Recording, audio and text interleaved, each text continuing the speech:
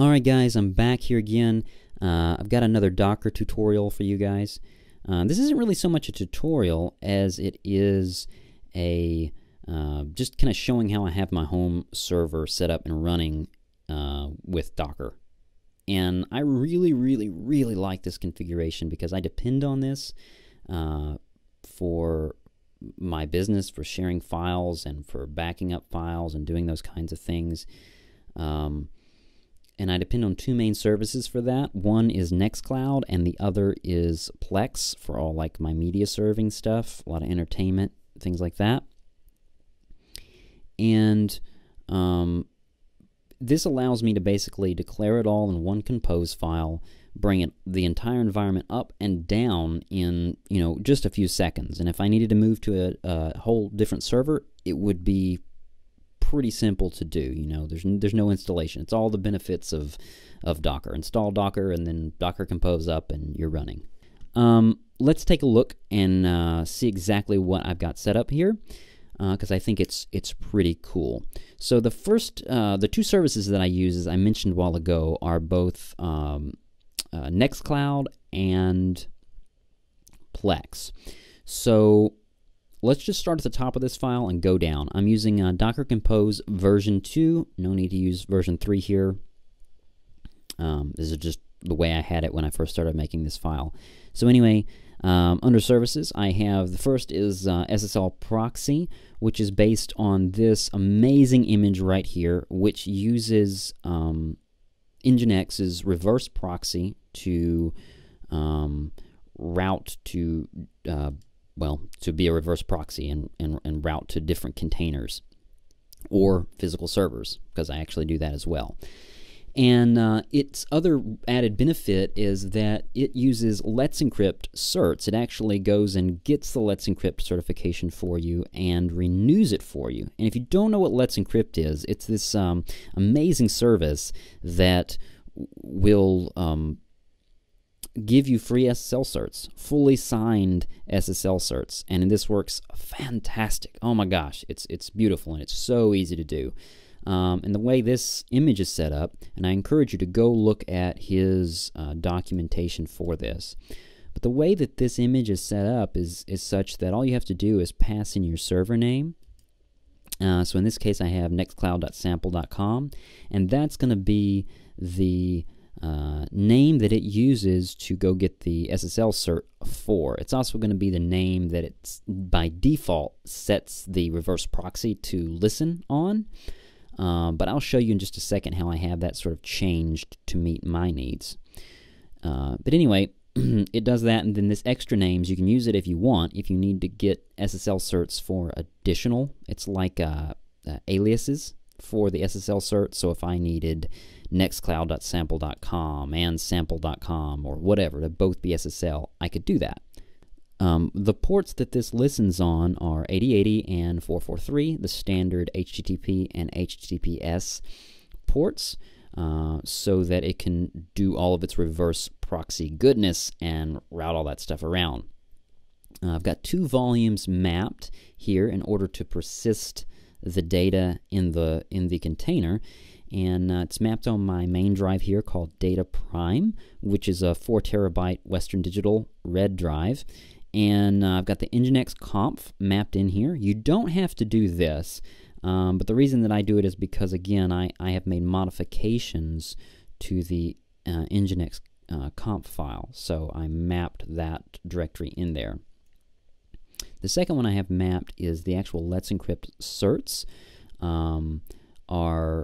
is sit in a directory, and that way they can persist even when I bring all the containers down and back up again. So that's it for that. The next thing that I have is the MySQL instance.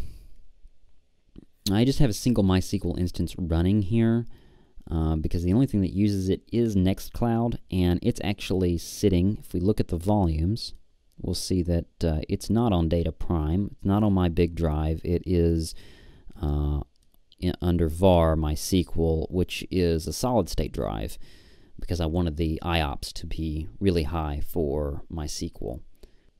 Moving on down, I have the environment variable set for MySQL. Again, I think based off the reading that I've done, it's if I had multiple services, or not multiple services, but multiple containers that depended on different MySQL containers. So in other words, if I had like Nextcloud and WordPress or whatever, and they both needed MySQL, I would actually make a MySQL-Nextcloud, a MySQL-WordPress, or whatever you want to name them, and run two separate MySQL instances, which is, you know, something that can apparently is a good practice from what I've read.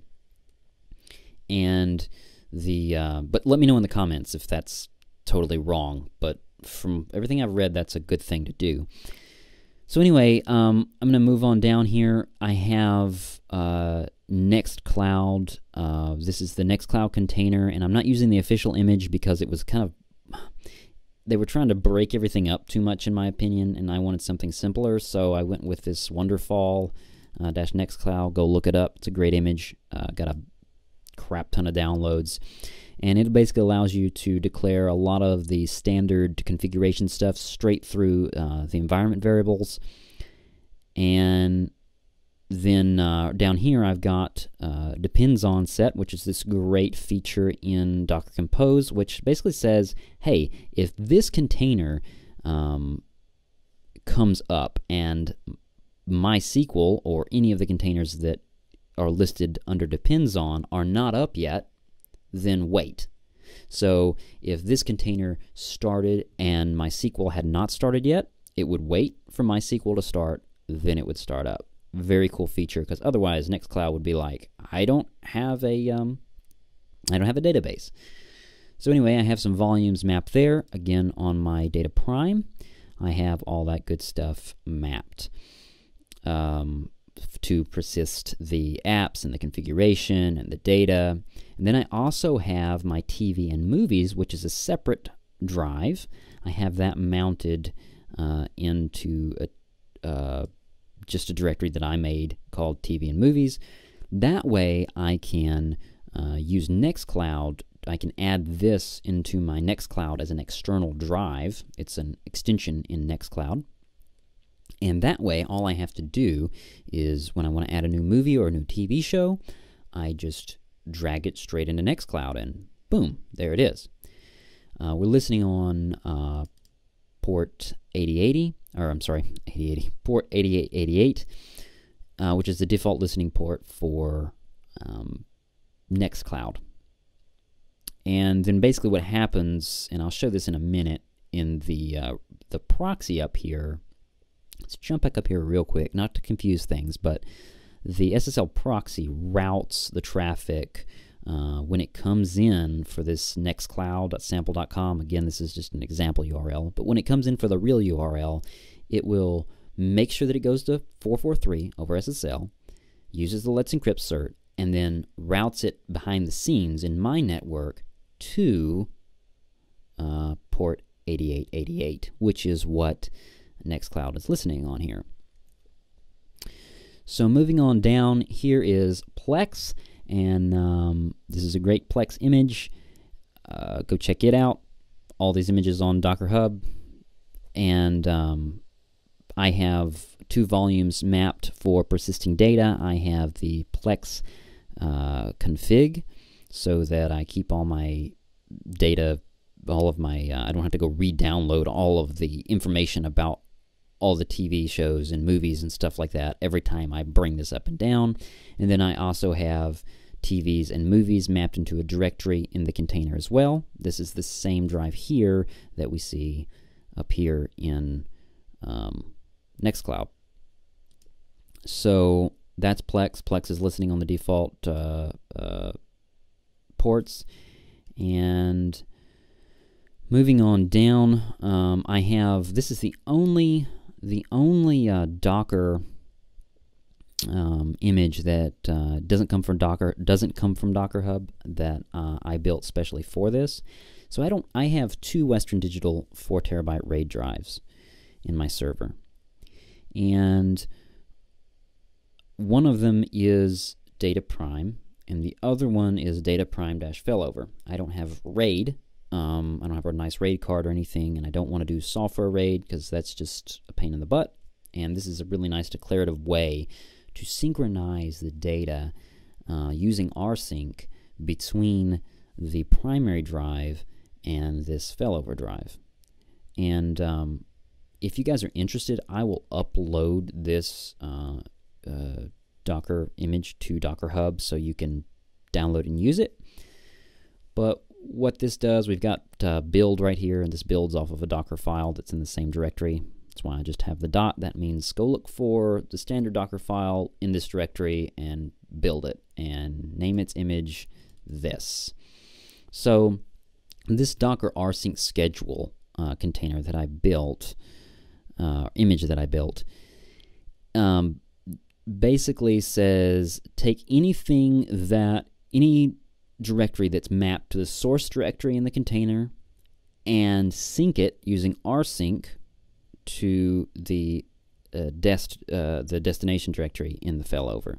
So I have my data prime drive mapped as the source and my data prime failover mapped as the destination, and I have a schedule set through an environment variable that every night at 8:30 it will run a cron job and run synchronization between the source and the dest. And if anything gets deleted from the source, it will be deleted from the destination. Anything added to the source will be added to the destination. All file permissions and everything stay intact. That's the beauty of rsync. The one thing I haven't really added to this whole Docker setup here is an offsite backup. I will be adding that later. I've already got some ideas on how I want to do that to back it up to a secondary source that I have available to me. So anyway, this is the Docker file, and not to make this video really long, but I want to jump over and show you the proxy configuration file for this setup. So this will be the SSL, the Nginx SSL Proxy configuration. It's based completely off of the one that came with this image. Just went to his GitHub and pulled the proxy conf out. He actually tells you to do that in the documentation. So I pulled that out, and I'm just going to want to briefly show you what it does. What it's doing here at the top is it's listening on port 443. So when traffic comes in on port 443 with a server name of nextcloud.sample.com, which is what we see over here, what we requested the Nextcloud cert for, it will use the Let's Encrypt certs that exist, set all of the correct headers, and then it will come down here and it will eventually do a proxy pass to an IP address. This is the IP address of the Docker server that I have, the internal IP address, and it will route those requests for Nextcloud over 443 to 8888, which is what the Nextcloud container is listening on. So we can access Nextcloud through SSL. Works beautifully. I'm going to scroll on down here because this is a little out of order and show you if traffic were to come in on port 80 to the server name nextcloud.sample.com, again, just an example, it would go ahead and do a 301 redirect to the server name that was requested. So it would go boom and go all the way back up here and do this one. You probably noticed that down here, if it comes into this directory, if the request was made for this endpoint, it would do this stuff down here. And this is all about Let's Encrypt being able to verify the domain and give you the right certificate and everything. So it's really cool that this image has all that set up for you. I am running another site in here, and this is one of the big reasons why I customized this configuration file. This site doesn't need to listen on port 443. It only needs to be over 80. It doesn't have an SSL cert, and it actually exists on a whole separate host, an entirely separate physical server. So as you notice, its IP address is 12. And this IP address for the Nextcloud box, which is the Docker box, is .11. So what happens is when a request comes in over port 80 for site 2, again, just an example, as if you didn't know, it will route that to the internal address of 253.12 on port 80. If a request came in for site 2 over 443, it would basically 301 that to the HTTP version of it. So I hope that made sense. If it didn't make sense, let me know, and maybe I'll do a video on Nginx stuff. But you can also just go check out the Nginx reverse proxy documentation and get a good idea of what's going on. All right, thank you so much for watching this video. I hope you enjoyed it. I hope it was helpful to you. If you want me to make more videos, if you want me to do more stuff, then like, comment, subscribe, share, all those things, and I will talk to you guys later. Bye.